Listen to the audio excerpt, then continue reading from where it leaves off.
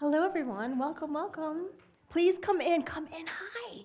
Come sit up over here in the front. No? You're okay. All right. I like to be able to see people's faces. Are we ready to go, JP? We are ready to go. So hi, everyone. Welcome. I'm Jessica Green, and together with Reverend Dr. Zina, Jacque, and Claire Nelson, we welcome you to Courageous Conversations, presented by Urban Consulate with Barrington's White House. Welcome to everyone both here in person, and we have a whole group of people live streaming from home. We're thrilled to be gathering monthly every second Wednesday of the month to continue learning and practicing how to foster greater inclusion and belonging in our communities. You would think I'd have this memorized by now, but I don't. We are both recording and streaming this conversation tonight, and we'll open for questions from both in-person and virtual guests later this evening. So as you listen to our guests, please be thinking of your questions.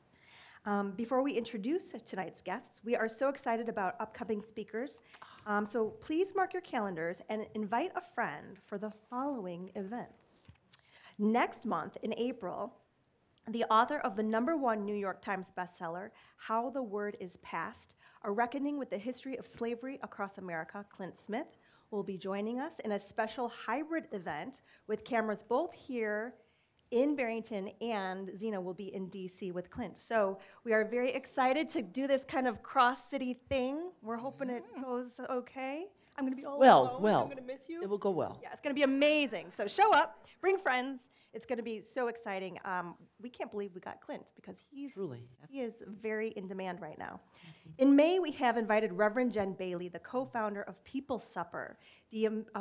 She is very excited to join us from Nashville, Tennessee, and so that's going to be an event in person here in Barrington, and we will be having dinner together and practicing the People's Supper model, which we wanted to do 2 years ago when we first launched the program, Year of Courageous Conversations, but of course we couldn't because of COVID, so we're happy to be able to follow through with that now.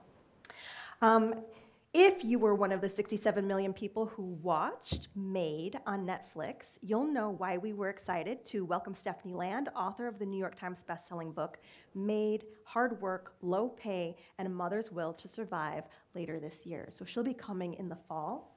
Tickets are available at courageouscommunity.us or on Barrington White House's website.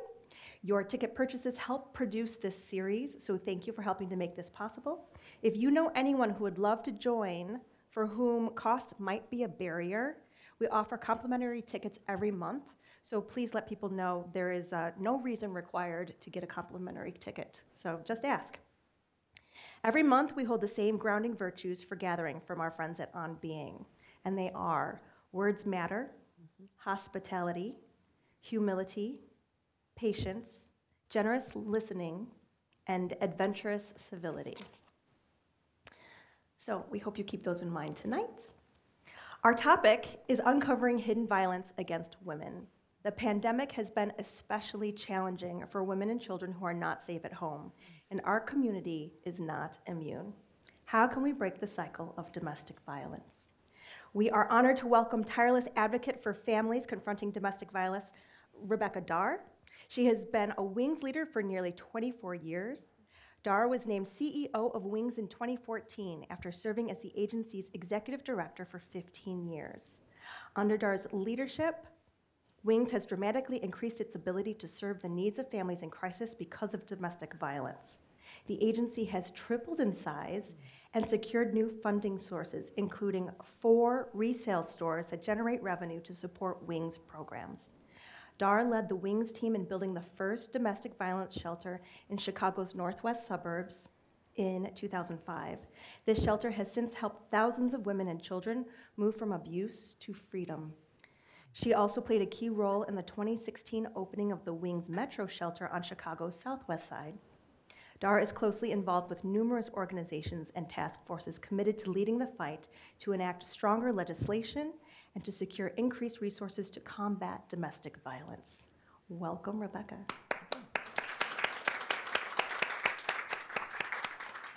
And also with us tonight is Sarah McClarey. We are thrilled to have you here as well. Founder of Operation Shelter Cupid, which was recently featured in People magazine. In 2005, Sarah woke up in a domestic violence shelter on Valentine's Day and decided that she needed to feel some beauty and love. She came to the Wings shelter that year with her 1- and 2-year-old sons after having been hospitalized and becoming homeless due to her own experience with domestic violence. Sarah graduated from the Wings program in 2007, and after that, she maintained relationships with other residents and graduates to foster a sense of community and belonging for domestic violence survivors. She started visiting support groups at the Wings shelter, and she wants to continue to do that because she wants to encourage the women, and particularly because of the community that is necessary to continue to build. She founded Operation Shelter Cupid and Wings Alumni Association in 2011. Sarah also served on the Wings Board of Directors from 2007 to 2012.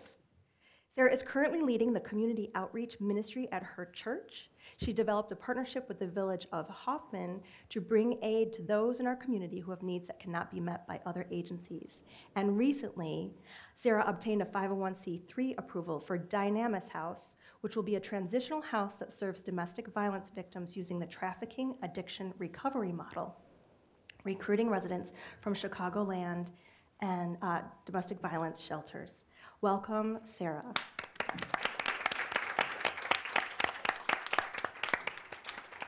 Now it's my pleasure to hand it off to Reverend Zina. Good evening, everybody. I want you to try a little experiment with me before we begin this amazing evening. And I can tell you, you will leave here transformed. You will leave the virtual space transformed. But here's what I want you to do. I'm not going to ask you to share this at all. So this is just to remember in your own heart and mind. Can you remember and place yourself in a moment in your history when you were feeling incredible pressure and you couldn't make a decision? There was so much coming at you, so many variables, so many possibilities, but they weren't necessarily good. And you might even have felt frozen, the absence of agency to move forward. Can you just sit in that for 20 seconds? That kind of feeling of, I don't know what to do.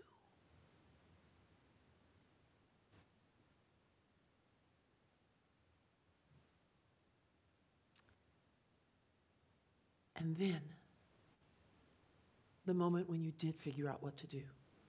Someone came along to help you, or your own wisdom rose up, and you were able to move out of that space into the next space. What happens in your body when you are able to move on, when you're able to rise up?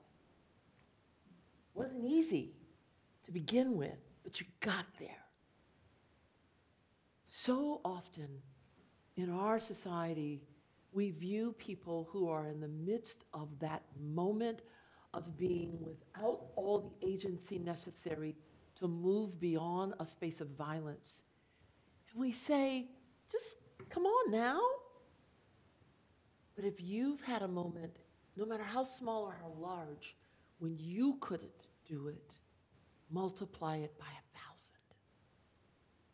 And you'll know a taste of the feeling of what it is to be locked in a space without the wherewithal in that moment to move forward.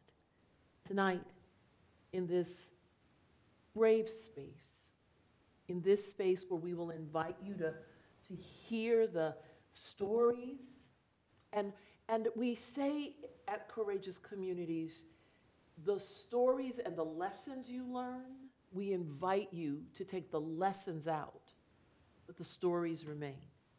So there's a confidentiality here that honors the stories by which you and I will be blessed tonight. But the lessons you find, yes, take those out.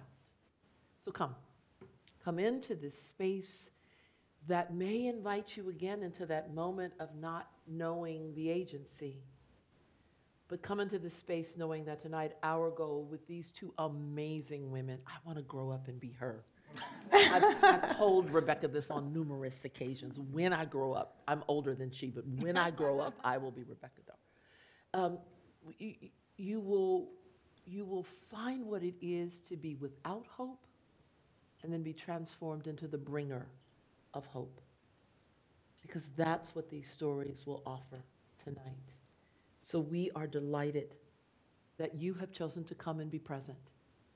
And we are delighted for the stories of agency and blessing that are about to pour forth. Join me in welcoming our sisters again. Yay. Thank you, Zina, and Sarah and Rebecca.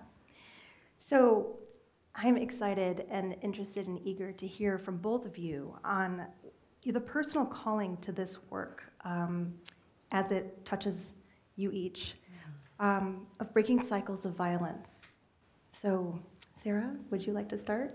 Yeah. So, as they said, I moved into the wing shelter just a couple months after she built it, and so I had gotten married when I was very young. I was 18 years old, and in my personal story, the physical violence started almost immediately, and I tolerated it immediately. Didn't even think a thing about it. At that time, I didn't really hear the term domestic violence, or I didn't really label myself as a victim. But it escalated, and things got increasingly worse for me. I had several miscarriages. I had 2 sons back to back, and then my husband attacked me when I was pregnant with my 3rd son, and that resulted in his death, which put me in the hospital. And that was the rock bottom I hit that propelled me to leave and choose homelessness over staying where I was at. Prior to that, I didn't really have any means to go anywhere, and didn't have any support built up to help me. But at that point, I would have chosen death over staying or going back home. So it became more desirable to be homeless with my kids at that point. So we were looking for a place to get into for a while, and a lot of the shelters were filled up at that time. And finally, I got into Wings. They had an open bed for us. And so I got a lot of help and support. I started school at Harper College when I was there. I got accepted into transitional housing. And I was so driven just because of how bad things had gotten for me in the past. And so in my mind, my 2 choices were either death or moving forward. And so I just didn't stop at anything. I wanted to make sure that I could be independent and support my kids myself, so that I would never have to depend on somebody again and be at their mercy. And so I graduated in 2007, and then part of that's why I just stay so involved, because my life changed so much, and I never in a million years would have thought that I'd be living the life I do now if we're sitting here doing this. And I bought a house. My kids are doing great. But that's why I keep going back. And also, coincidentally, I had been volunteering for a few years at the Willow Creek Care Center, doing one-on-one counseling with people who were seeking help. And one real eye-opener for me was that the 2 of my most extreme cases that I ever saw of people that were suffering the absolute worst conditions, we had to get professionals on site immediately for it, were from Barrington, and were wealthy. And that really changed my opinions, because you think of wealthy communities as not having those types of problems or anything, and so that really kind of opened up my heart to a lot more people, and understanding to a lot more people. But typically I stay involved with people in the shelter. But Thank you, Sarah. Rebecca. So when I grow up, I want to be like her. Yeah. This woman is one of the most tenacious, amazing, caring, persistent person that I know. And I take every bit of advice that she gives me, and she's given me a lot along the way, so I appreciate that. I always knew from the time I was a little child that I would go into the caring profession, because I had a grandmother in a small town who would always give the coat off of her back to anybody who wanted it, a mother who was very much the same, and a father who taught me how to have fun. And when I chose my career path as psychology, and I got my degree in clinical psychology, working with kids that had been physically and sexually abused, and then ultimately when we moved to this area and I found Rita Canning and Wings, and saw, at that time Wings was very small, we only had 2 homes, there was no safe house for people like Sarah to go to, and Rita and I just set about making that change. And so it wasn't easy, but once we started doing the work and we saw the impact that it had, not just for Sarah, but for her boys, who are doing phenomenally well. We are honoring them. They are our VIP guests at our sports luncheon on Monday, where we have the owners of the sports teams who are secondary to these VIP guests because of everything they've accomplished and the resources and it takes to make these types of things happen is not one person. It does take a village, and Barrington has always been a village that's been behind the work that we do. Some of you may or may not know that we actually have a home here in Barrington that was part of the big controversy in 1999 when the helicopters were flying around after the Columbine incident, and the family had bought a house for their kids to park next to the high school. Those doctors gave that house to us 20 years ago, and we still have it today. Oh. And we have homes, and that's a home that, did you live in that one? No, you didn't live in that one. So it's helped hundreds of families right here that have come and made Barrington their home. So, you know, it's an honor to do the work. There are days that are a grind, and my husband can attest to those. But at the end of the day, when you know that you're making a difference in people's lives, and then they can go make a difference, as Sarah's doing, in other people's lives, that's what it's all about. Rebecca, domestic violence occurs in many guises, hides behind many doors. What can you share with us about the face of domestic violence? Well, Sarah shared her story of the physical violence, and when people hear the words domestic violence, they pretty much always go to the physical, and it is common. What is even more common that people are not aware of is financial abuse. In 99% of the cases, not just that we see, but in the research across the country, and Allstate is a leader in this research and has a financial curriculum to help people. 99% of people who are experiencing domestic violence, it's financial abuse. And what that means is that domestic violence is really power and control. The need for one individual to have power and control over another. And sometimes they do that with physical means, sometimes they do that with, it's called gaslighting. You may have heard this term before, where they will, you know, berate them, call them names, keep them up all night so that they can't be, you know, productive at work.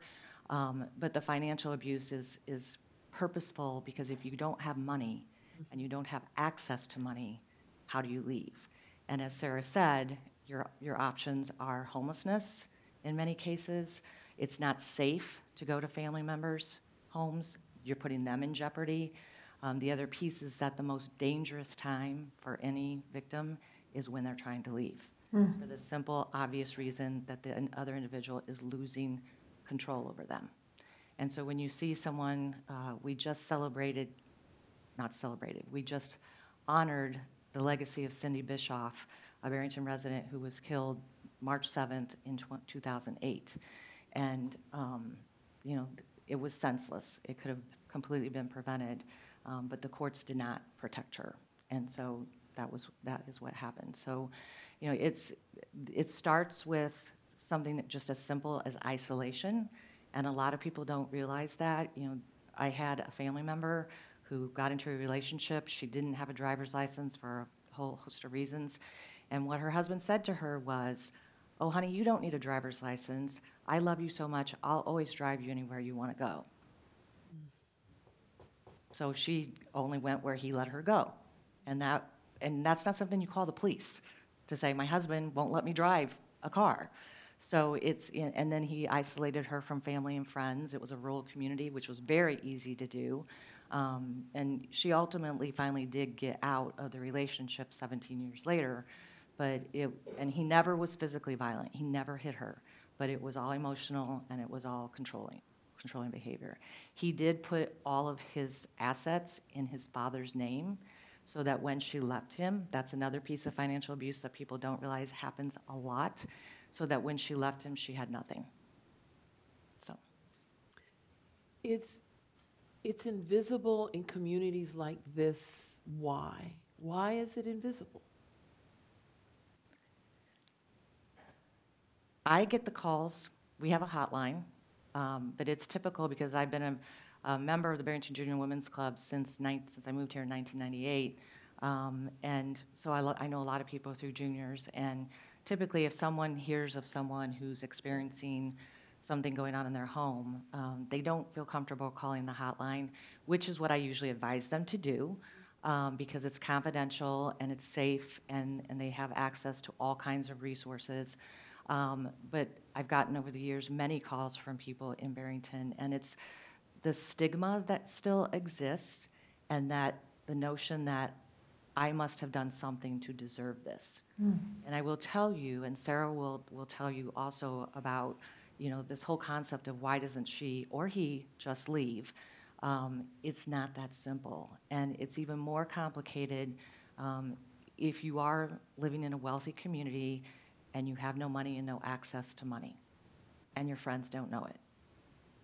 I've had a person from Barrington call me with a friend whose husband would not let her have the medication that she needed.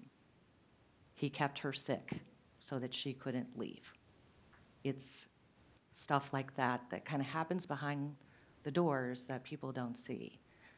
I do appreciate, though, that people in Barrington will pick up the phone and call for someone else, and then we can give them support on what to do. Can you talk us through a little bit more about, you said the stigma or maybe shame that's attached and affiliated to the experience when you are a victim of abuse, and how that manifests, what that looks like for those of us who are maybe friends or in community, and what we can look out for in order to be able to support. You want to take that one? I think it might depend on the community and the type of person you're dealing with, but I think, like Rebecca said, that the shame is a really big piece, and we want to, in different ways, all of us can relate to wanting to project an image that, I'm doing fine, everything's great. I'm sure everyone in this room can relate to that on a certain level, maybe not to an extreme situation like that, but and people have other reasons, like, if they have a standing in the community, or they have a reputation that they want to maintain, mm-hmm. I'm sure that's big. It probably looks different in different places, though. Mm-hmm. So you talk about the cost of getting yourself into safety, and the amount that goes into not just getting yourself out of the situation, but then, when we were doing our pre-call, you talked a lot about the healing process and how much time that takes as well, and also, the other financial support needed in order to just stay stable. Can you talk to us a little bit about that aspect? Do you want me to start? Okay. Yeah, so the financial part, or just the leaving in general? The financial part, so, obviously starting all over from scratch and having, the clothes on your back, you having kids, they have diapers and you need food. That's the immediate cost, which is everything. And but the recovery is a very long road. And Rebecca will tell you, the 2-year programs, they're not enough time, really. We need support beyond 2 years, just to have, people around us that can help, because there's the unpacking all the trauma and still trying to get an education so that you're able to provide for your family, trying to hold down a job and hold it together for your job and hold it together for your kids. It kind of extends the recovery process. And, transitional housing, I was there for 2 years and had a caseworker that I really needed to have in my life, and that's a salary, and you want to talk? Well, she's right. I mean, and it's different for different people, and she's recognized that in going back to the safe house, and she'll talk about the trends that she sees. And we have some people that, are coming in not at 0, but like 1,000 feet below, and everything that they need to get back on their feet.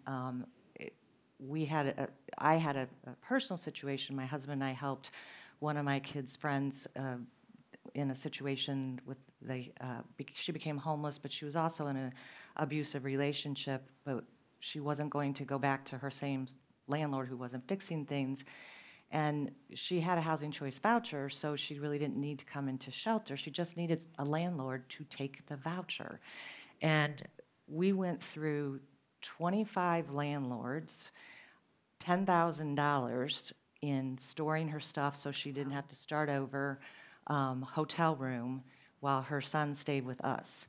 And people don't realize that, and that's part of the, why doesn't she just leave? If you don't have anything, what are you leaving? Sarah left everything behind.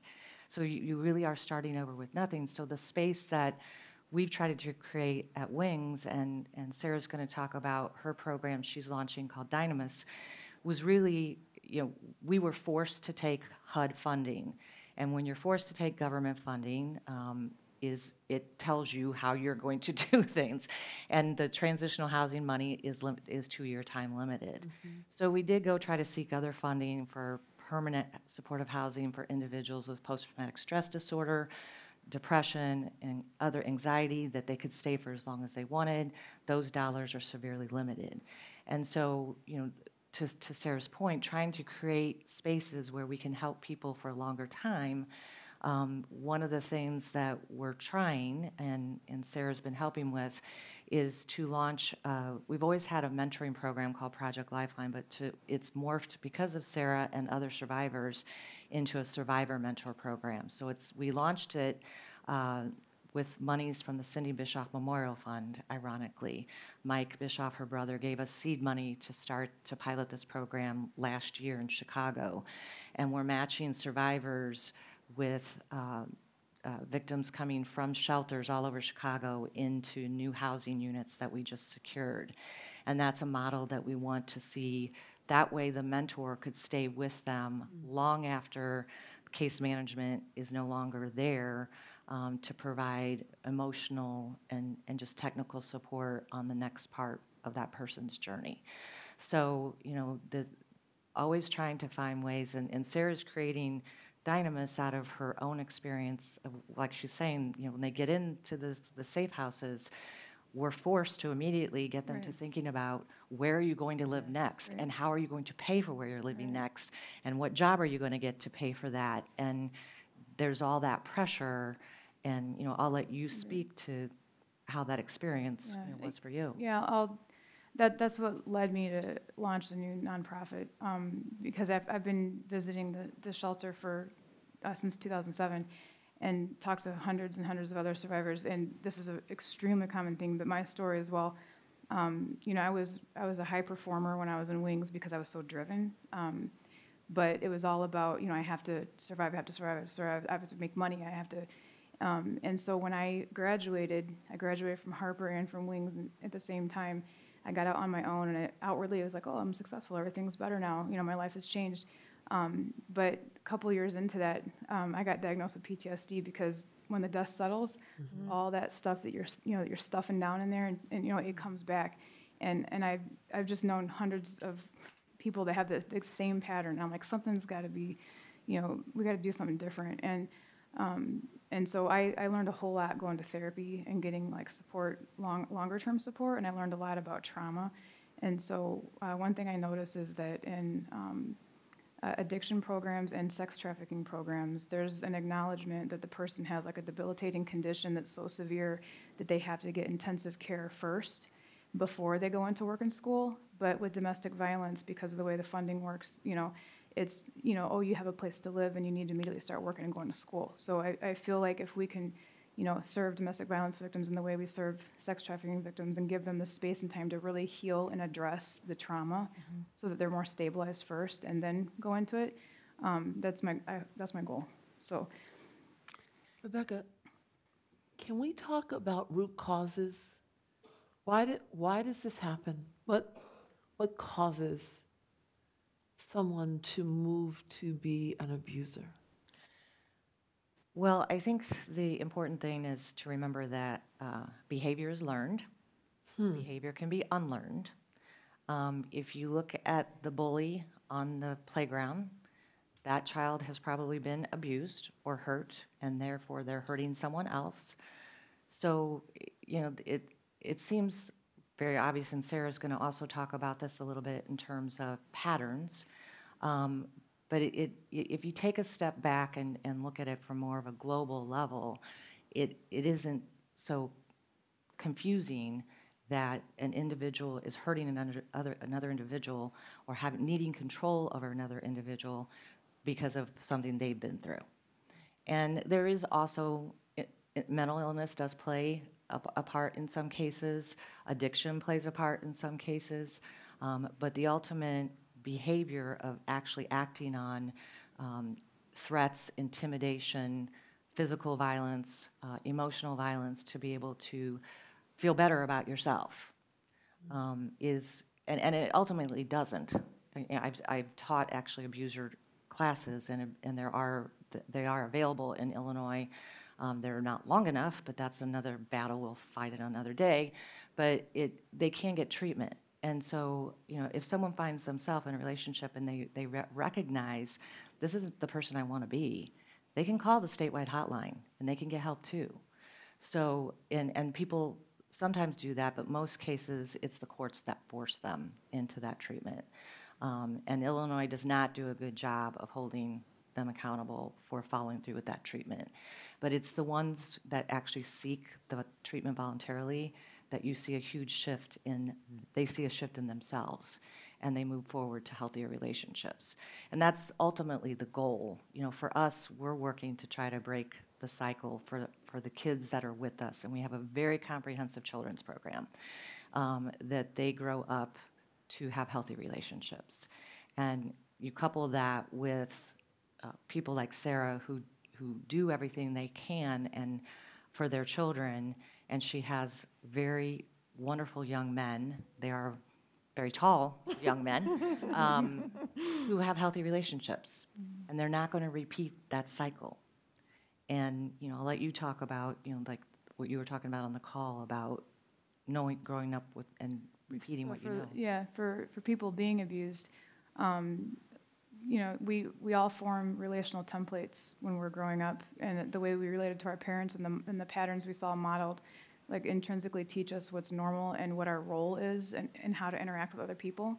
And I had said that I tolerated violence like right from the beginning, and it didn't strike me as a problem because I had learned that was just normal. And so people who end up in these types of relationships, if you get to know them often, there's a very similar pattern with that, and it takes a lot to unravel all that and understand, because that deals with identity, it deals with just relational patterns, and it's a lot of stuff to unpack. It's like kind of unlearning everything and relearning it. But I would guess that most people that end up being abused as adults probably had experienced it as kids. That was my experience, and many people that I've known. But once again, it's a learned. So breaking the cycle begins. We have this. We were talking about this metaphor, and I'm jumping ahead a little bit, so we'll circle back for sure. Don't worry, we'll cover more stuff. But we were talking on our pre-call with regards to the metaphor of a upstream downstream kind of river, right? Where there are some cases where we can be proactive in order to break cycles, and then there are other situations where we have to be reactive. And so one of the examples you gave, Rebecca, was that abusers can unlearn this behavior, which I'll talk about my own bias. That really, when you said that to me, it was like, whoa, of course that can happen. And then that felt really promising to me. So talk to me about what data you have or the studies that have validated the amount of time needed in order for there to be a real shift in behavior, and why Illinois is maybe too short on that. Can you talk to us a little bit more about that? I did Joe and I, my husband and I, moved to California, went to U of I. Woohoo! Yay, ILM. They won the game the other night. And we have 3 boys there now, so that's really crazy. But anyway, when we graduated and he finished his master's program, we moved to San Jose, California for 6 years, and he worked in GE out there in power systems. And I finished my master's degree and did my internships out there.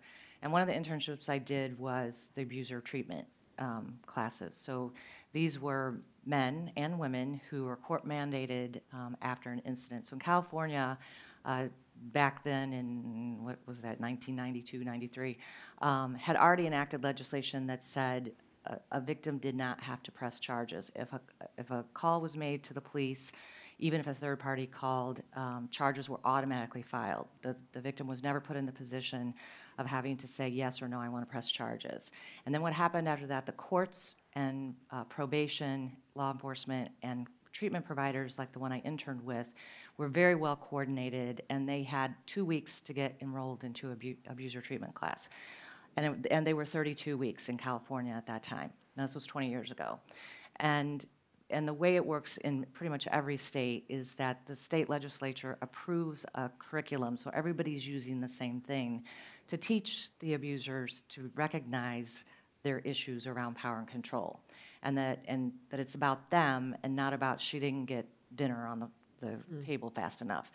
And as we were going through these, they were co-facilitated by men and women, and it was very interesting and a great learning experience. But when we got to the 30th of a 32-week program, we had a full room of the ones who made it that far. There were ones who made probation reports and they didn't make it to the end. They went to sit in jail for a couple of weeks and decide if they wanted to try again. But this was a diversion to keep people out of jail and give them a chance to get treatment to be better people, be different people. And at the 30th week, we just had a room full of sobbing men. I don't want to be this way. I never wanted to be like my father. I want to be a better husband. And it was over in 2 weeks. So, and we saw everybody across the state saw the same thing. And we went to Sacramento and we asked for legislation to make it a 52-week program, and they did. So California's had a 52-week program since then. Minnesota does, Colorado does. Those are the 3 progressive states in the research and development of programming in this area. The power and control wheel actually came out of Duluth, Minnesota, which was really interesting. But when I came here to Illinois, I found out that the mandated program in Illinois is 26 weeks. So you miss that window of the 30th week where they really get it to their core that it's about them. And they have the power to change them. And that's what we really have to work on in Illinois, is to get it to 52 weeks. And we need to get the courts to take it serious. The courts do not. We still, this week, had a judge ask a client, well, what did you say to make him do that? Still. And it comes from, we don't have, now I'm off on a complete tangent, but judges are the only, and there's good judges and there's bad judges, just like there is in every profession. It's just a function, but for them it's really a function of lack of training in the area of domestic violence. So if they haven't gone through the statewide 40-hour domestic violence training, they're not always certain what they're looking at. And so it's not so much a bias as it is an education issue. And they're elected officials, so a lot of people elect people without knowing what their education level is around domestic violence. So, but. This upstream, downstream. So the downstream part of that is when we're plucking, not we, but when we're identifying somebody in the middle of it, right? There's nothing to, it's happening. What would you tell us to look for? What are there warning signs? You've said several times that friends have called about friends. What do you want us, train us tonight? What should we be aware of? What are the moments that we might preempt something by calling the hotline? So, we talked earlier, I mean, certainly the isolation. And literally, this just happened last night that I had a mother call me whose daughter had met a man online. She went to stay with him, and almost immediately he said, you don't need to go home to see your mother. And this is like Oswego, someplace not close, down by Starved Rock State Park. And the girl, she's young, was completely afraid because she's like, why are you not letting me go see my mom? And she convinced him to bring her back up here because she needed to get some clothes. And the mom called and she said, well, he's going to come back and pick her up on Saturday. And I said, no, he's not. If she got away, she's not going back. And she'd only been with him a month. But, I instructed her on calling the police there and telling them what was going on. And they helped her get her things and get her back here. And we'll help her with housing and stuff. But it really is, and this mom saw it immediately, that just by him saying that, you don't need to go see your family. It goes back to, honey, I love you so much. This happens a lot in high school relationships. And when we talk to teens about it, it's the, teenage relationship. You don't need to hang out with those friends. You've got me now. I love you so much. Why do you need to go be with them? You can just hang out with me all the time. It's isolation in the name of love. So I would add to that.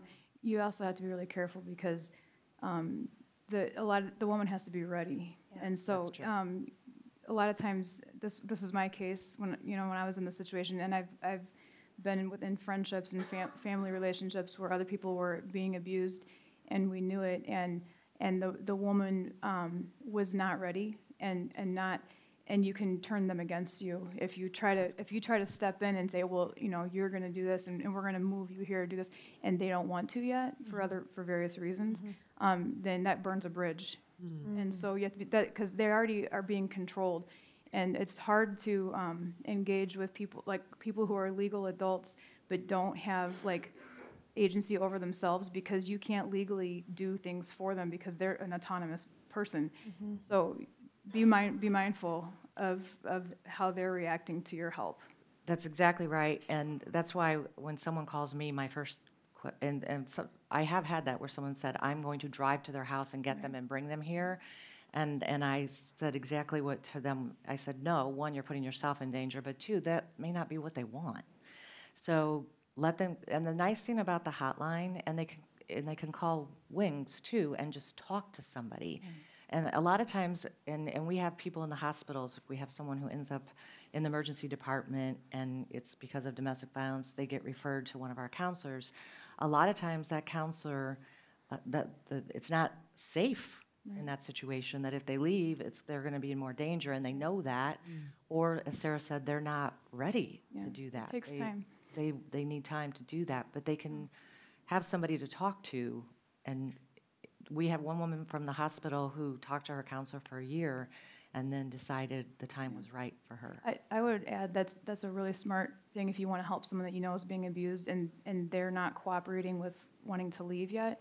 It's really, really important that they know that you're there for them and not judging them, and that you're still going to be there for them next month.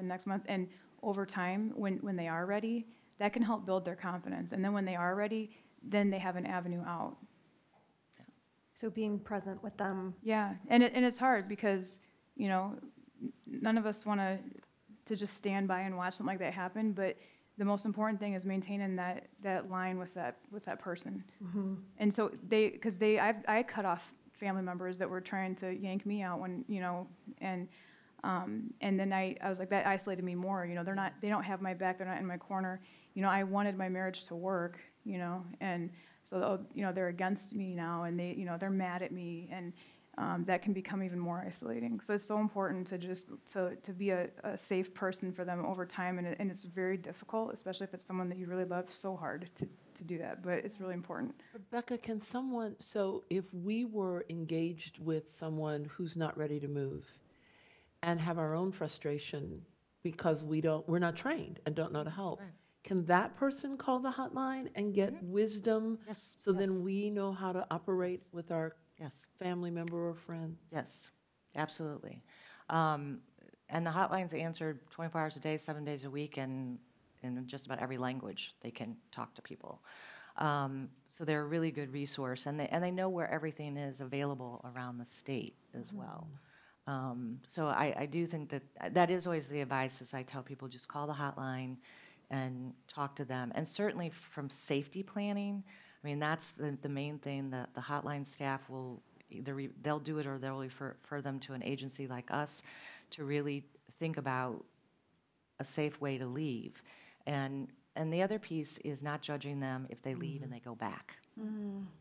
And I can't tell you the number of times that we've had people come into the shelter who have family, but their family basically said, I'm done with you.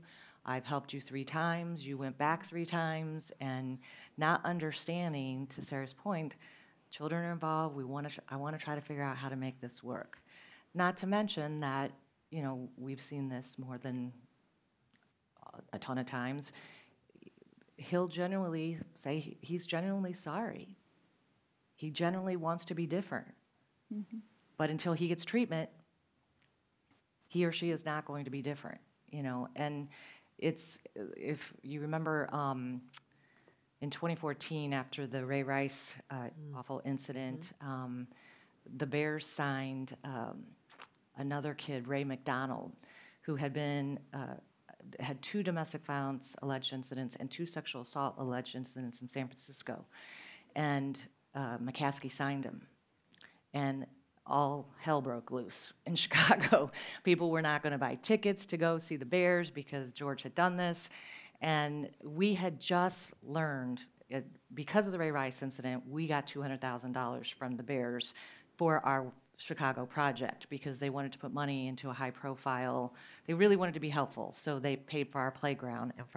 And so this was like 2 weeks after we found out we were getting this money, and I'm like, now we can't go do a press release.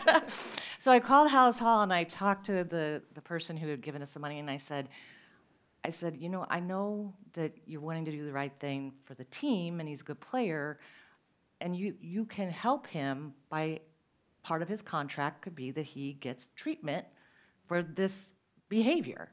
And she said, well, no, we can't force him to do that. I'm like, you're the Chicago Bears. You can do whatever you want. Well, literally 2 weeks later, my phone, and the media didn't let up on McCaskey, and he's a great guy, by the way, but they did not let up on him. And he calls me, very bizarre. I'm walking out of my office, and somebody chases me, and they're like, George McCaskey's on the phone for you. And I'm like, that's random. So I go back in, I'm like, yes, sir. And so he says, are you mad at me for signing Ray McDonald? And I said, that's not my business, but I'll tell you what I told your staff. You need to require him to he can get help, and he could be a better person and be a good player at the same time. And he explained that, he said it was the Players Association, the unions, that wouldn't let them do it. And I said, well, I'm telling you, and he said he swore he wouldn't do it again. No, you can't. And I said, and an alcoholic will tell you that they won't drink again, but if they don't get treatment, they're going to drink again. And of course they signed him, and within a month he had gone back to California and beat up his girlfriend. And her mother called the California State Police on him, and that was the end of his career. And had they just gotten, and if you watched what happened with the Cubs, they did differently with, what was the player? Wilson, not Wilson. No. Russell. Addison Russell. Wow. They did exactly what I said. They got him connected to treatment. And then they claimed he wasn't as good of a player when he came back. Well, whatever. But anyway, the Cubs did actually get him treatment for Addison Russell. But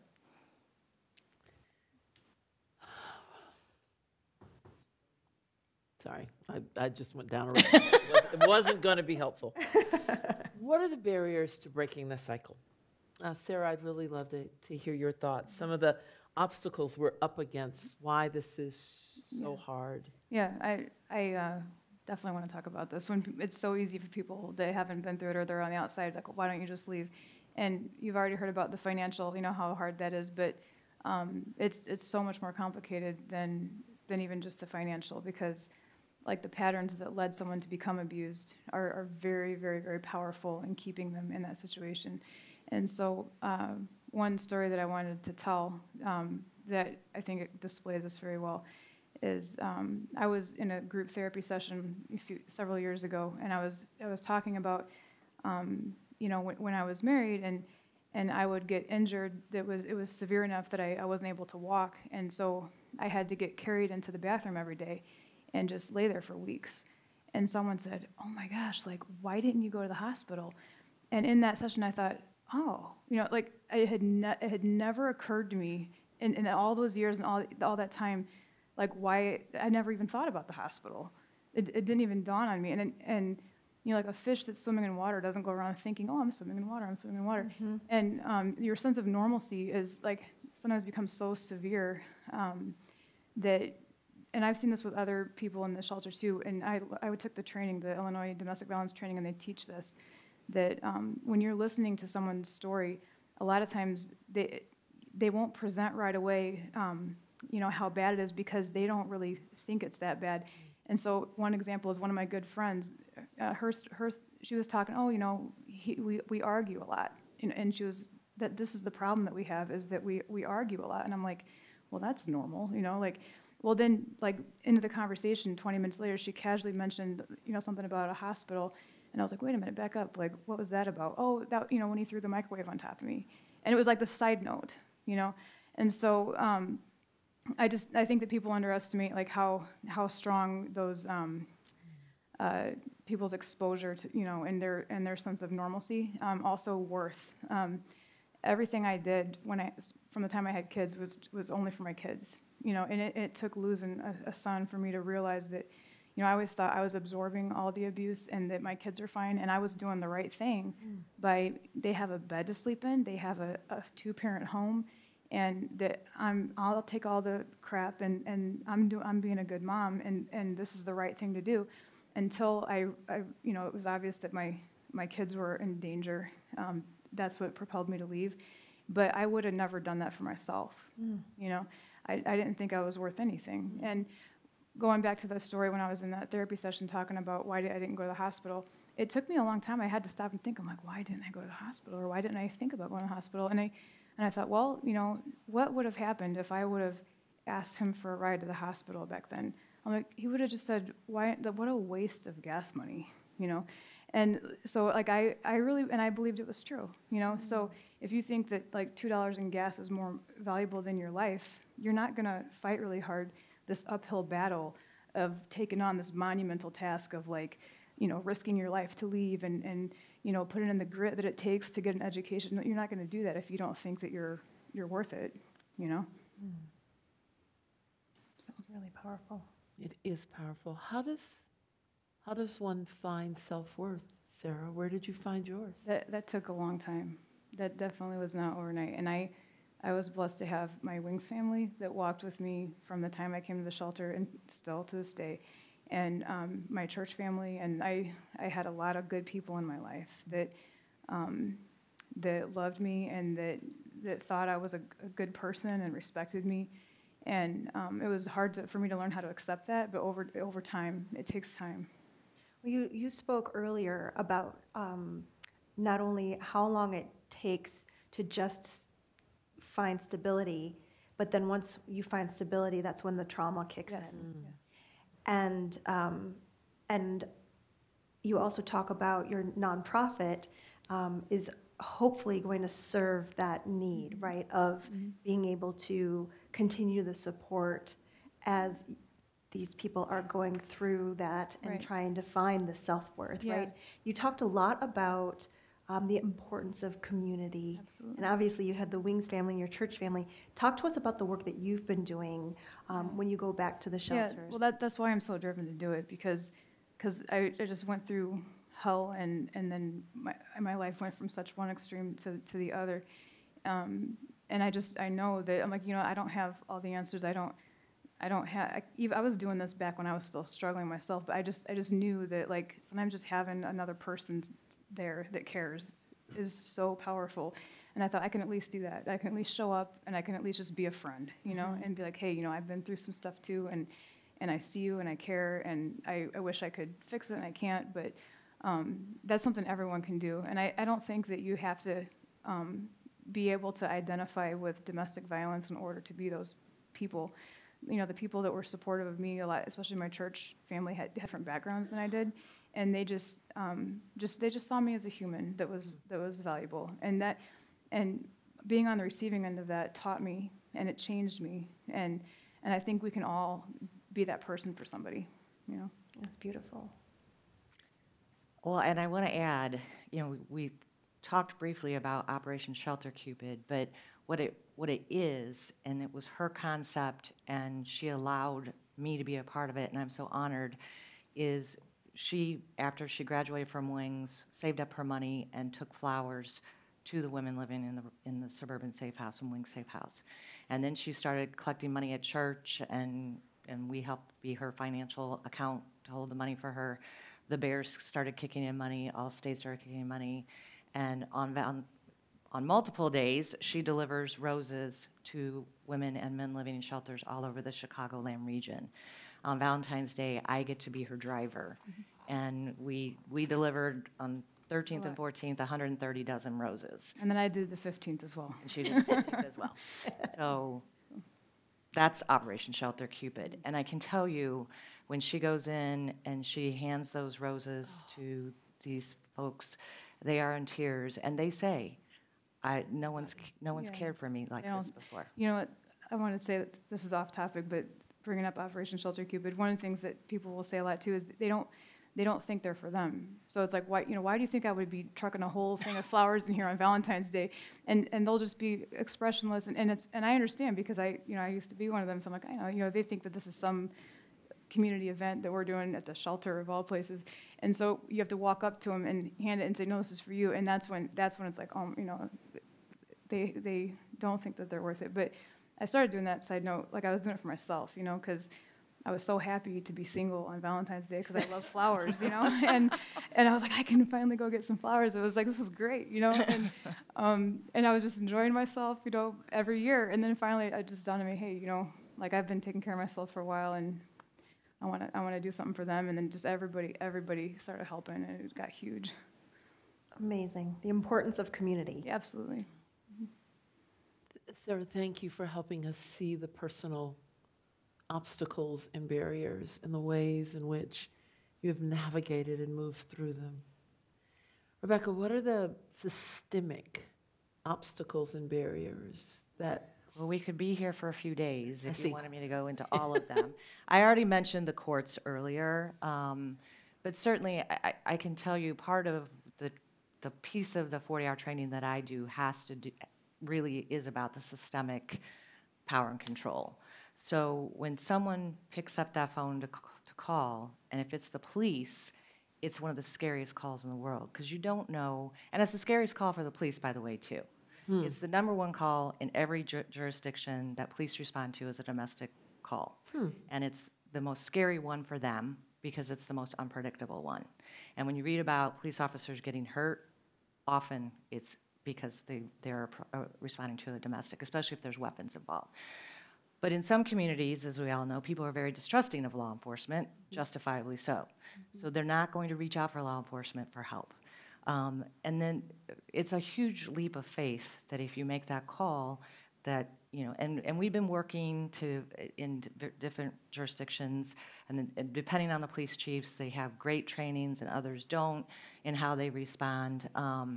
But you have a good law enforcement response, that's great, and then it goes to court and you're trying to get an order of protection, you have to hope like hell that goes well. Because like I said, you may get a judge who asks you what you did to provoke them. And there's the societal thing. When the Rihanna thing happened, if you remember when Chris Brown beat her up and TMZ broke the story and showed her face, this is what was said on all the media outlets. She must be so embarrassed. They didn't say he, not even CNN, all of them.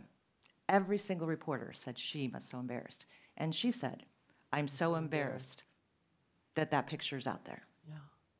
Now, Chris Brown, just did go through the 52-week program in California, and he did apologize to her.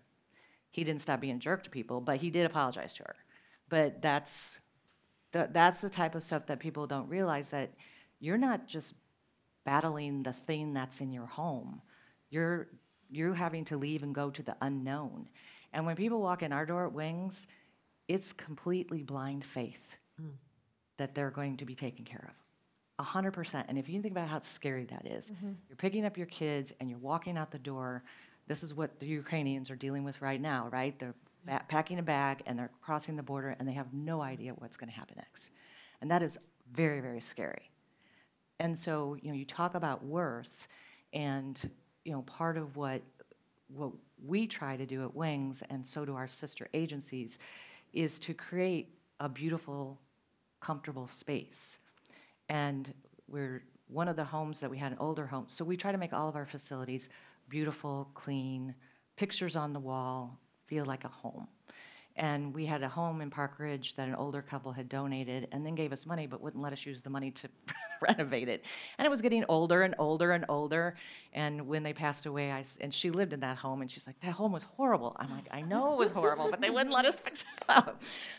When that couple passed away, I asked their daughters, can we use the money? So now it's completely gutted, and it's a brand new house inside.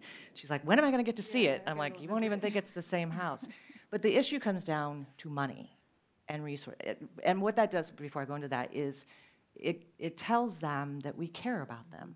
We care enough about you to have a beautiful place for you to live, good food for you to eat.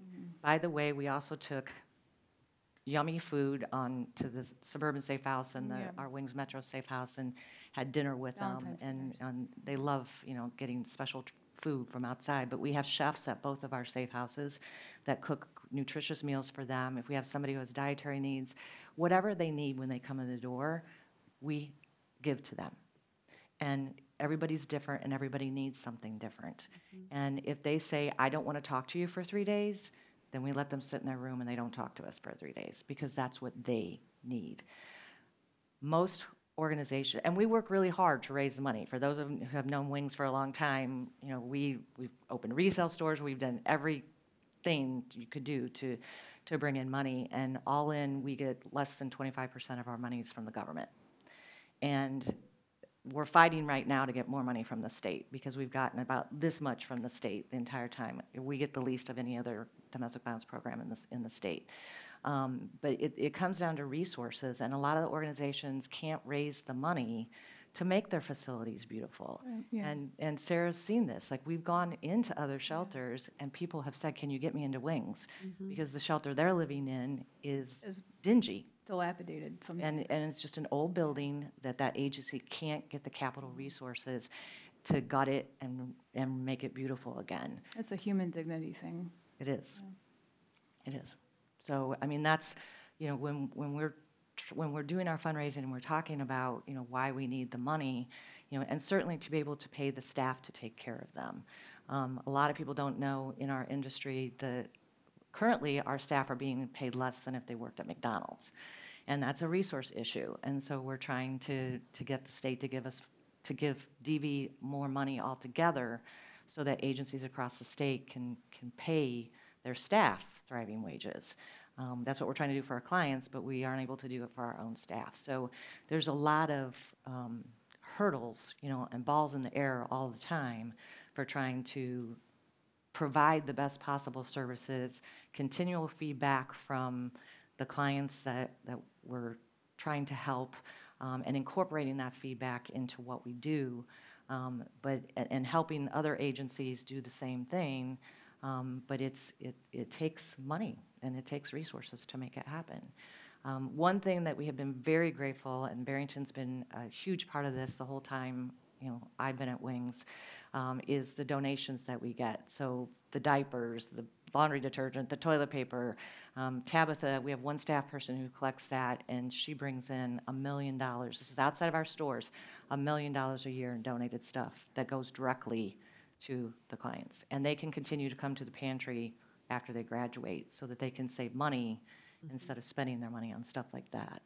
So, I mean, there's the kind of the other tangents and variables of what goes into all the pieces that it truly takes a village to help someone go from here to here and then continue to support them onward.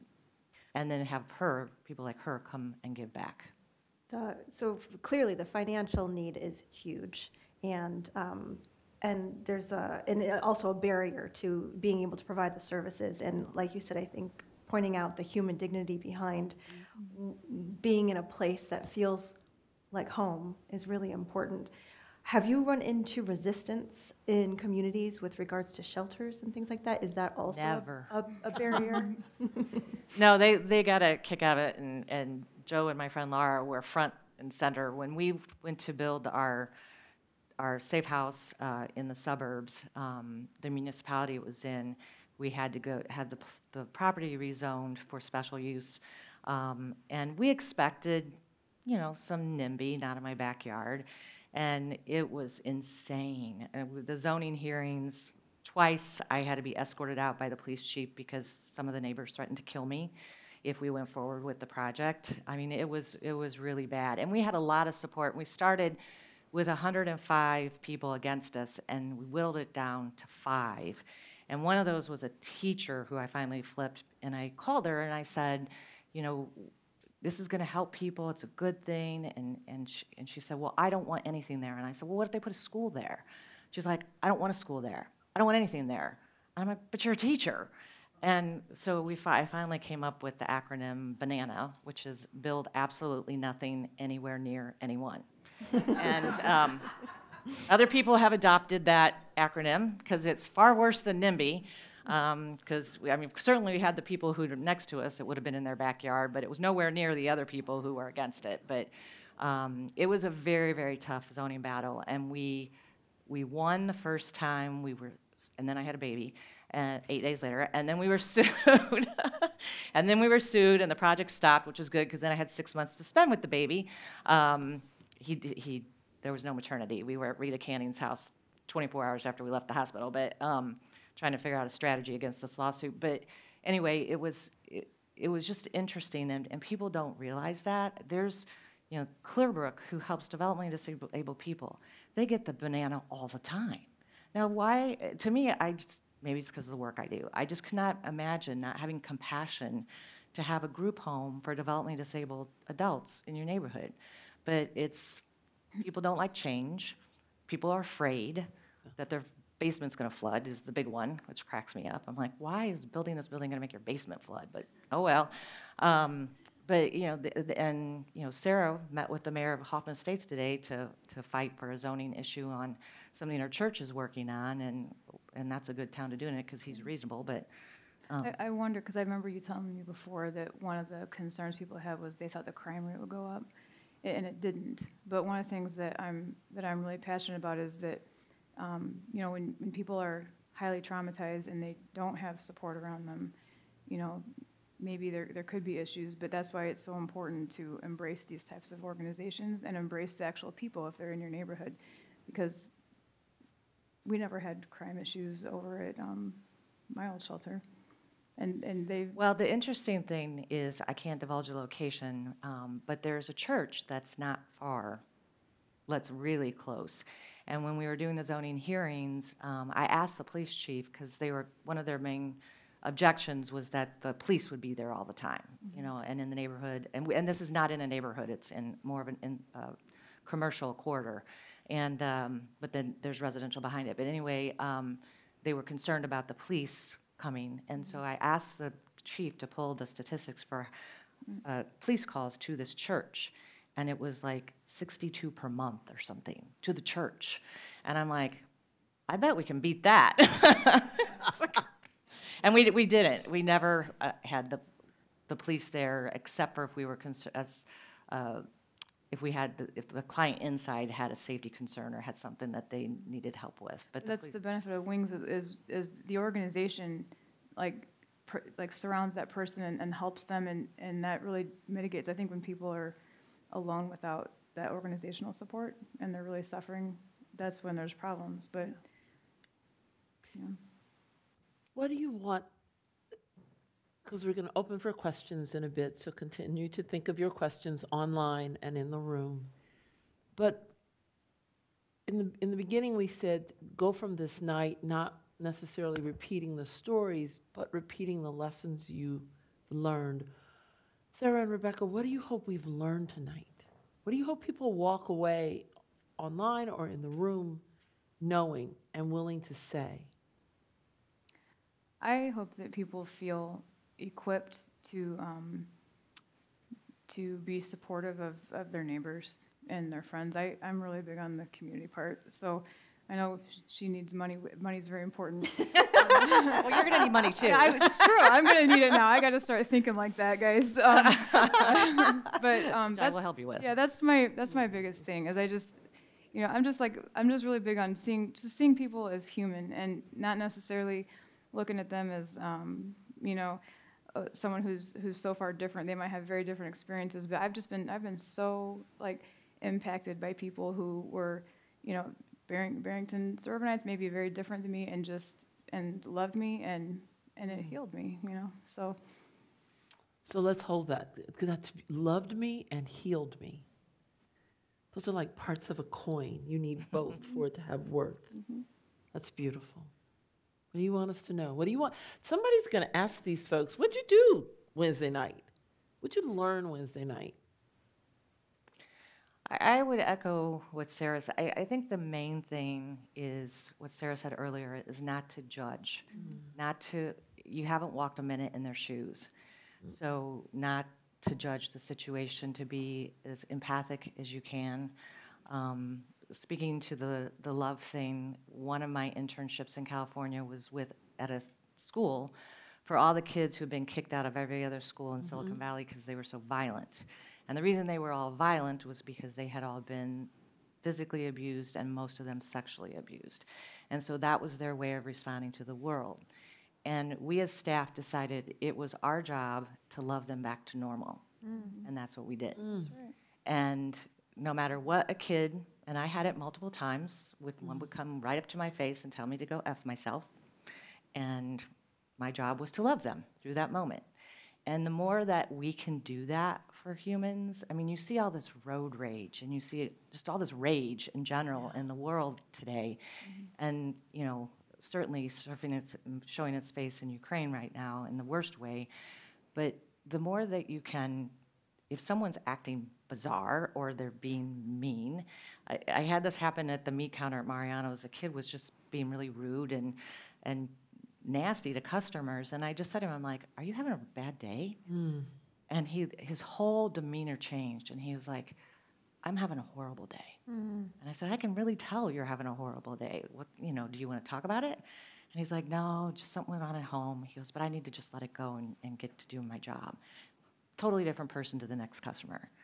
But other people were responding to his negativeness with their own negativeness, and that just snowballs. So I think that is the one thing, that we've tried to teach our children, is that to not judge. If someone is acting a certain way, assume that something bad's going on in their life, and they're taking it out on you. And you can just reflect back to them that you recognize that something's wrong and they're having a bad day, or say nothing and leave it alone. But I think, certainly just by being here, present in the room and on streaming, shows that you care about people and the human condition, and that means a lot. And if we could just get everybody in the universe doing that, Wings could turn into a bed and breakfast. We could go sit on the beach. Yes. We wouldn't have to worry about this anymore. That would be the ideal thing. And it truly is the truth. I always say that my number one business goal is to be out of business. Because honestly, if people just treated each other with love and respect, we wouldn't need to exist. To that point, I admire so much Sarah and what you have done. And when you told us in the pre-call how no matter what, you still looked at your ex-husband as human and with compassion, even in moments of hatred and anger. So when I was still married, that I always did, there's some real complex emotional and psychological things that go on there when you are very attached to someone who abuses you. But but I did see that that he was a very broken person and had a lot of suffering of his own. And I went through a stage of absolute hate after my son passed away. But I came back.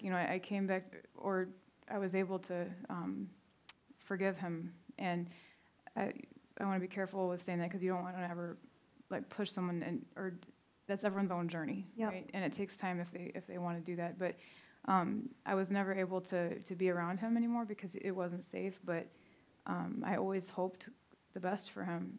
He passed away, but I don't have any negative feelings or thoughts about him. I actually just was able to let go and have compassion on him.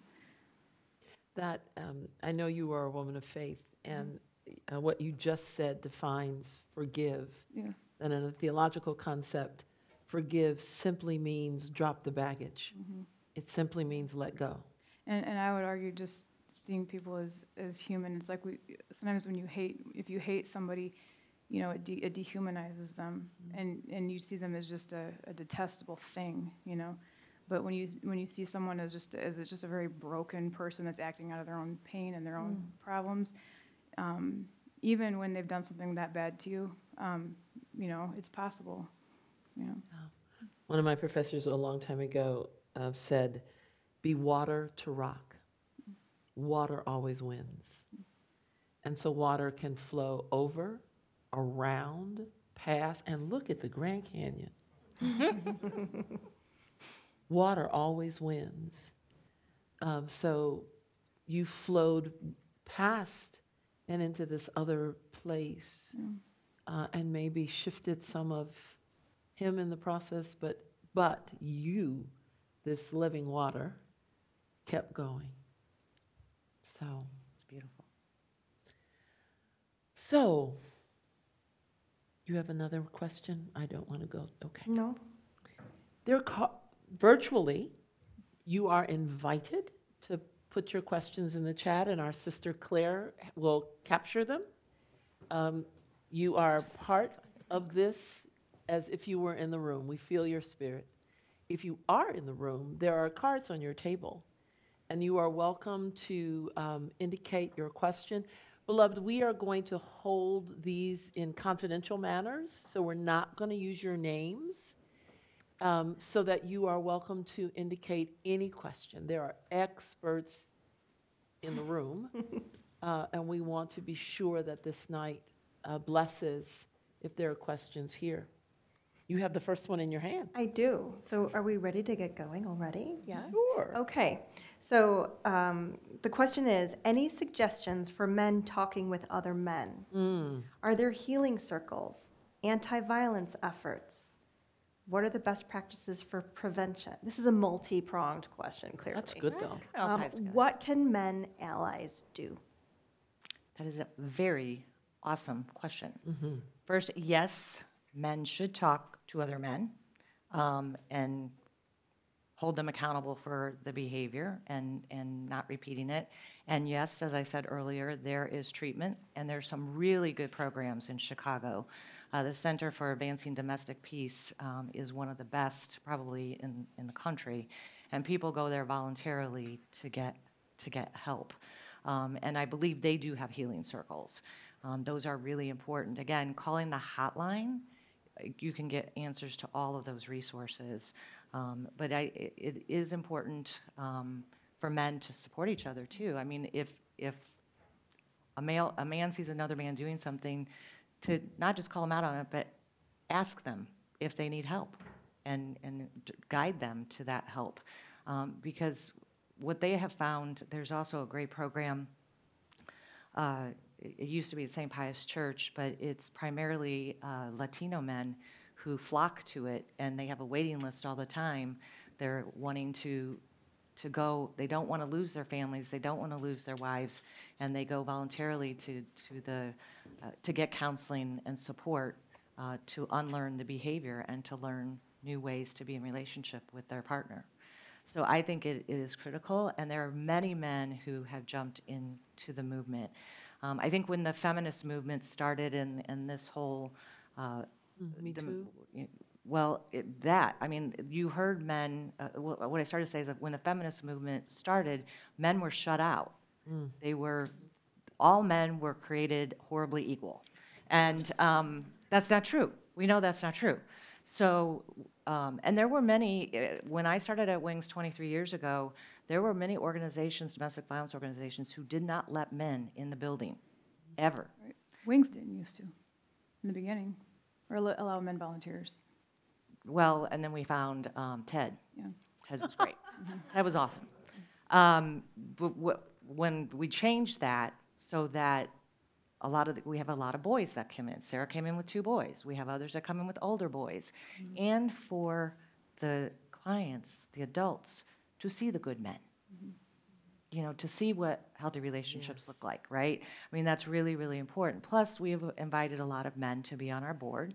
There are a lot of domestic violence organizations that won't, and that's very short-sighted, you know, because the other piece of what we do when you talk about prevention, the best way you can do prevention is to give these kids counseling, hers at a very young age, and teach them healthy relationships their whole life. And that's the best prevention you can do, is getting them out of the situation and then showing them what healthy looks like. You know, it's like if you only grew up in a certain neighborhood on the south side of Chicago and you never went anywhere else, you don't know what anything else looks like. And that happens, by the way. So you know, that's, I think, really, really, really important. I'm glad someone asked that question. I want to add to that. They asked for advice if men talking to other men. One easy thing to remember that you can always keep in your back pocket that might equip you in these conversations is just to understand that domestic abuse is based on control. So it's not based on someone having emotional problems, or, I mean, that can be involved in it, but when you understand the core issue is controlling another person, you can recognize it better, and you can maybe navigate those conversations better and help the abuser to understand what's going on. This is a question about Lake County or Cook County holding a summit where court, police, social agencies, churches, funders gather to interface with one another and seek solutions. Has that kind of thing occurred? Well, first of all, Cook County and Lake County don't do anything together. Cook kind of takes over its own life, you know. And Barrington, obviously, and other communities along the county line are unique in that you have that crossover between the 2 counties. It's an excellent idea. You know, just simply would require some convening. There are some of those things that have gone on, like at Harper College has hosted some things, but again, it typically ends up being more Cook County and not a crossover of Lake County. Certainly something worth exploring.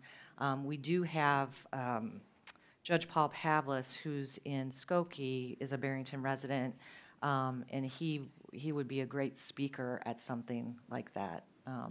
So definitely something we'll take back to talk with our other agencies. And certainly, I know that the mayors would be for it, of all of the Barringtons, and I always laugh when I say all the Barringtons, but, and, you know, the other areas around here, I believe the police chiefs would be very supportive.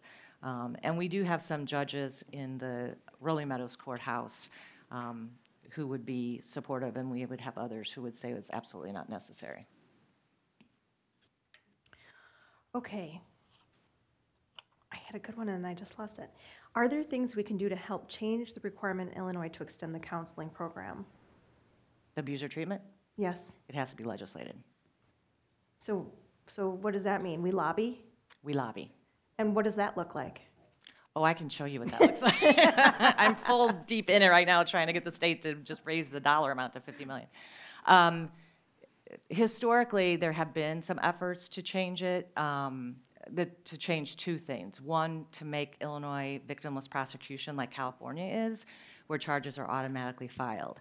The resistance has come from victims and other victim providers stating that that would take away their power.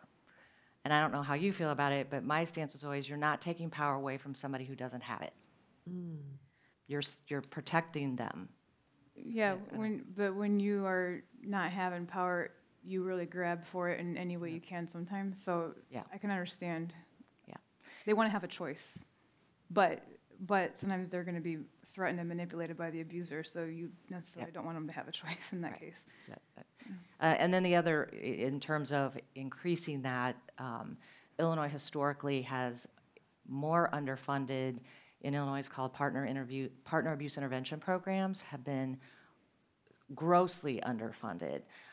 In fact, they're always the first thing that gets cut. And we try to say, if you, although there is a lot of money through CARES Act and ARPA that came through to fund agencies that help people who harm, is what they say. So for the obvious reason that you teach them to stop harming. And so right now there's more money that's gone into it, but there would the lobbying efforts would have to be 52 weeks and more money to pay for it. Now in California, the abusers that were court mandated, and the courts have to agree too. That's the big thing, is getting all of those systems to work together the right way and get the bias out of the courtrooms, which will be a huge, huge hurdle. But if we can, and we're fighting multiple battlefronts too that we don't even have time to go into, with child custody and the children being given to the abusers all the time, and that's a chronic problem in particularly in Cook County. But you know, it's something that's there, and we're going to tackle it. But we have to do like several things in parallel to make it happen. There's a question about getting involved with Dynamis House and with Wings. How can we get involved directly in assisting with your programs? Dynamis House. Dynamis is the Greek word for power, by the way. The website is in its infancy. There's not much up there yet, but I do have a website, and there's an email list that you can sign up for. So it's, now that I've got the approval for the 501c3, now I'm going to start moving forward very fast. It's dynamis house.org. And I know it will be posted for our online friends, and you'll be able to find it on our website as we follow up. Checks are welcomed? Yes. Yes. Checks are welcomed. And for Wings? And Sarah is allowing me to be on her board for Dynamis House, so that, you know, certainly in my tenure we've had to raise a lot of money and go through zoning hearings and construction. So I'm actually consulting with a couple of other organizations on a project they want to do as well. But, you know, just sharing, we'll be sharing all of our lessons learned on her project and promoting it for fundraising. And obviously, you know, we're constantly fundraising. I mean, you have to be. Certainly, the blessing and the curse of not getting state funding is when the state doesn't pay, it doesn't really hurt us as much as it does other organizations. But that's why we keep our government down. And as we've been talking, she's kind of watched me struggle with the government money, and she's like, I don't want the government money. I don't want the government control, okay? Well, yeah. So, and a lot of times you go get the government money out of necessity because you can't raise enough money in the private sector. So, you know, again, I would reiterate that Barrington has been one of the most supportive villages and communities for Wings over the years. Not just having a home here in the community, but, you know, Sarah lived here. We've had other graduates live here. And anytime I need something, I call my friends in Barrington, and they always right there, and we have what we need. So, you know, I just can't say enough. This is one of the most generous and caring communities of all that we do business in. And so, you know, I just want to say thank you for all the years of support. Wingsprogram.com. Wingsprogram.com. There you have it. Yes, ma'am. I have a. We make a great team. We do. A question: how can we, the community members, educators, and friends, be more responsive to young domestic violence victims? Oh, okay. I have a coda, but I'll wait. I got excited. Sorry. You want me to take it? Minors. Yeah, the advantage, I guess, I haven't been an expert in dealing with intervening with minor situations, but they are minors, and you, if there is abuse going on, then you can step in. Someone will step in, unless it's like the dating relationships where it's just control and emotional. That's a little bit more hazy. But if someone's being, you know, violently attacked and they're a minor, you've got a little bit more ability to do something about it. And I'm trying to think back, you know, when I was a minor, what would have helped me in the nonviolent situations.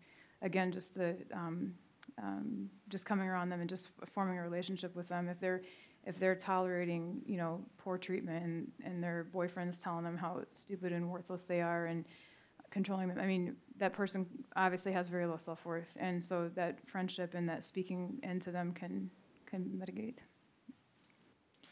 Yeah, and I'm not, like Sarah, I'm not sure if they're talking about a minor who's being abused by an adult, which there's mandated reporters. So if they tell a teacher or hospital personnel, then DCFS is automatically called. If it's teen dating violence, often we will call the hotline, still call the hotline. Teens can get orders of protection too. The schools then have the dilemma of having to keep those students apart, but that's their responsibility. I think the big issue is for teen dating violence, it is more the isolation and the verbal abuse, and usually the parents will see it and get the minor into counseling, you know, to get help. In some cases, I've seen one parent call the other parent, but really calling the hotline and getting expert advice before taking any action is what I would suggest. The reason I got excited is because this question was, what can be done? Do you know programs that have been implemented in high schools to really educate? Yeah. And which ones are successful, and are there any locally here in Barrington? Actually, in Barrington High School, Safe Place out of Waukegan comes and does groups at Barrington High School. We haven't had the funding to do it. It is part of our strategic plan to do it. Interestingly, 20 years ago, we were trying to go to the schools just to talk in the health classes about it, and the superintendents wouldn't let us in. And the reason they wouldn't let us in is because of what I just said, is if it's revealed that one student's hurting another student, then they have the obligation of keeping them apart. They'd rather not even bury my head in the sand and pretend like it doesn't exist so they don't have to deal with the liability. Well, guess what? You're going to deal with the liability anyway. But so there's a program called Between Friends, who does really good programming with teens, mostly in the city. We used to, as part of the Illinois Coalition, I chair the marketing committee. We had funding for many years from Verizon to do a teen dating video contest. So, and Barrington High School would always win because they have a state-of-the-art video studio in the high school. But we also had downstate schools that won. Kids just did them on their cell phones, but it was teens saying to teens, this is what abuse looks like for us, and this is what love looks like for us, what healthy relationships. And they listen to each other far more than they would listen to me.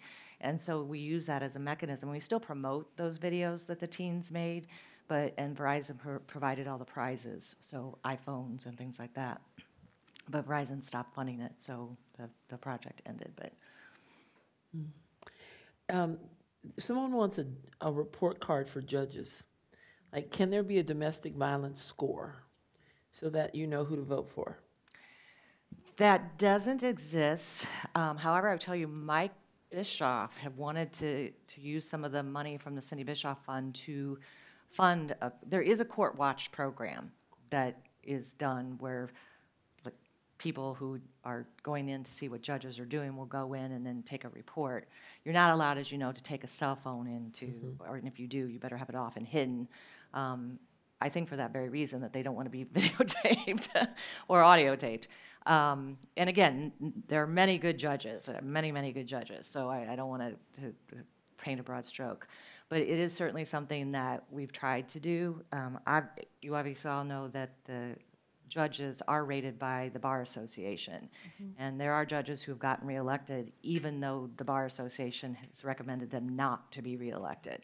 So I think as much as possible, as people can pay attention to what the Bar Association is saying about judges when you're going to, and know who your judges are when you're going to vote. That's the key issue. And certainly, Mike wanted to start something that was like a Yelp for judges, that when you walked out of the courtroom, you could rate the judge like on this Yelp platform. And I don't remember why it never took off, but we certainly can do that. Rebecca, I have a question that is asking about the domestic violence training, but I just want to clarify.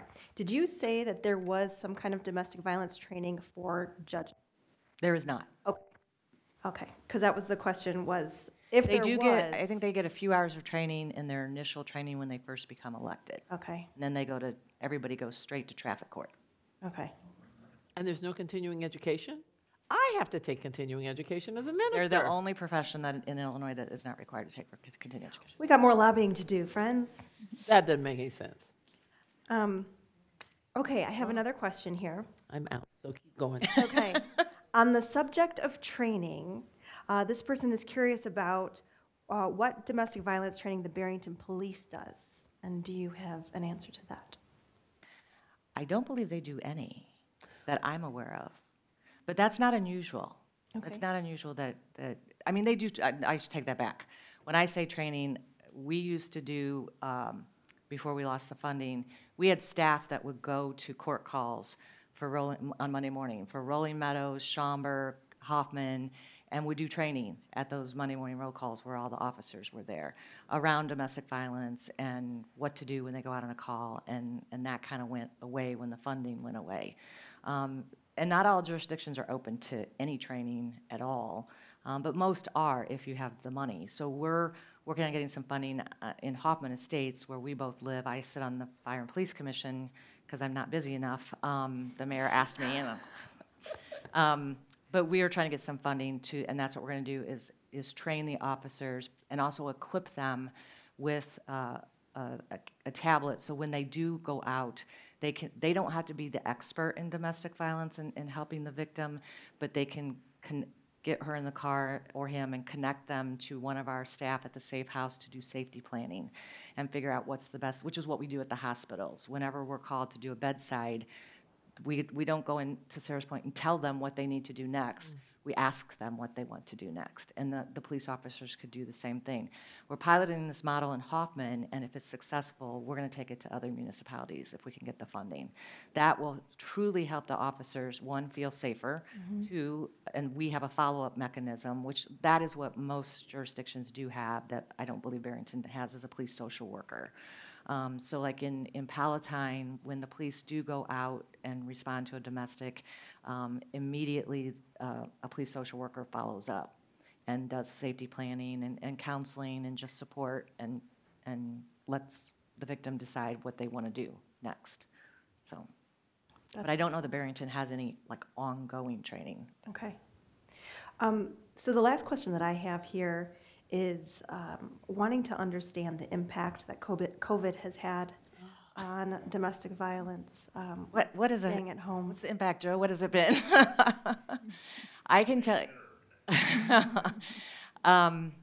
It's been, and I'm glad someone asked that because I didn't even. It's just been so horrible. You just can't even. I can't even tell you. In the years I've been doing this, I had never seen the calls be as high as they've been, and the violence be as severe as it's been.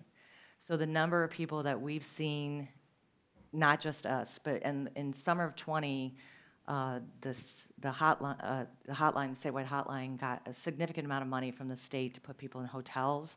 So we were able to take people. Our shelter was empty because we had to empty it out for safety reasons, and they were in hotels. And then the state was giving us more money to put people in hotels and to keep people safe, physically safe from COVID and physically safe from violence at the same time. But what we also saw, particularly in Chicago, the number of people coming straight from the hospital, amped up, and the number of incidents that involve gun violence. So in Chicago, the number of domestic homicides between 2019 and 21 tripled. And I think they said 75% of those were people who had never called the police for help, and they were dead. And the Chicago police were responding to a significant number of greater calls. And at one point last year, there was a 2-month period where there was not one shelter bed available in the state of Illinois for 2 months. And so we were begging the state to give us more money to put people in hotels, so because what happened was those people were just forced to stay where they were. And the governor repeatedly talked about how for victims of domestic violence, lockdown was the worst thing that could happen to you and to the children too, who couldn't go to school. Not only were they not going to school and subject to their own abuse, but they're watching the abuse happen right in front of them. So as the kids were coming in, the level of trauma that they were coming in with was just very heavy. And we've had a hard time keeping staff because the staff are just like, this is too hard. We can't do this, especially for what the pay is. So, you know, we did lobby the state. We were successful in getting hazard pay. So we've been able to give the shelter staff an extra paycheck every month on top of their regular pay for hazard pay, which will run out in June. But it doesn't appear to be slowing down at all. And so that's why we were successful in lobbying the mayor of Chicago to invest an additional $25 million in domestic violence services in Chicago. It has been only $10 million forever, which is one of the worst in the country, by the way. And their response in Chicago has been really horrible, but we got an extra $25 million. So we turned right around and went to the state and said, you're only doing $21 million, and you haven't upped that since 2009, so we think you should do $50 million. And that's what our lobbying is right now, is we have everybody we know calling their legislator, their senator, their rep, the governor's office, and saying, you need to fund domestic violence at $50 million. I don't know what we'll get, but it's silly that we wouldn't. Are there some instructions on your website so that residents here might join that lobbying effort? It's on our social media, on our Facebook page. Okay. It's actually very simple, and we have a script and everything that you can use. That's going to be huge if we can get that. It would allow Wings and other agencies to actually be able to pay our staff a real wage and keep them, the professional staff that we're needing to do the work. Are there other questions? So, if there's still a card on your table or in your phone, I want you to make yourself a note. Tonight, I felt called to. I don't really care what your answer is.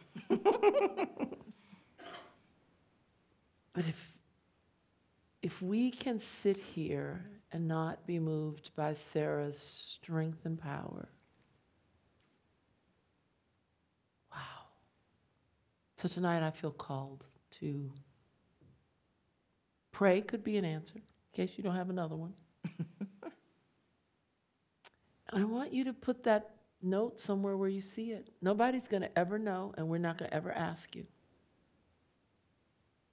But I pray that it inspire you. So I tried an acronym based on what I heard tonight. This could fall flat, but I'm going to. So if you still have room to write, the acronym is JUSTICE.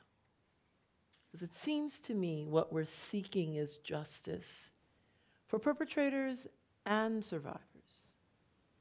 So here's what justice means based on what I heard tonight. Judge not. Unite for change. Stay present. Take time to listen. Invite their truth. Call for information, and everybody can change. It's almost as good as banana. Nothing, is it? But that moves us toward a place where Rebecca can go sit on the beach because there's no more domestic violence.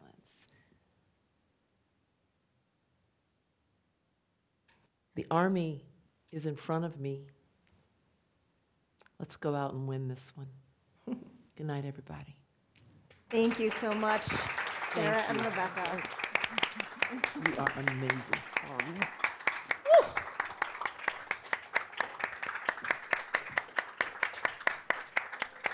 Checks are welcome. You weren't called to do anything else. Huge, huge thank you, Sarah, for sharing your story. We are so thrilled that you are thriving and your family is thriving. And Rebecca, thank you for being here and doing the work that you do. You two make an amazing team. Amen. We should go on the road. On the road. One more round of applause, everyone.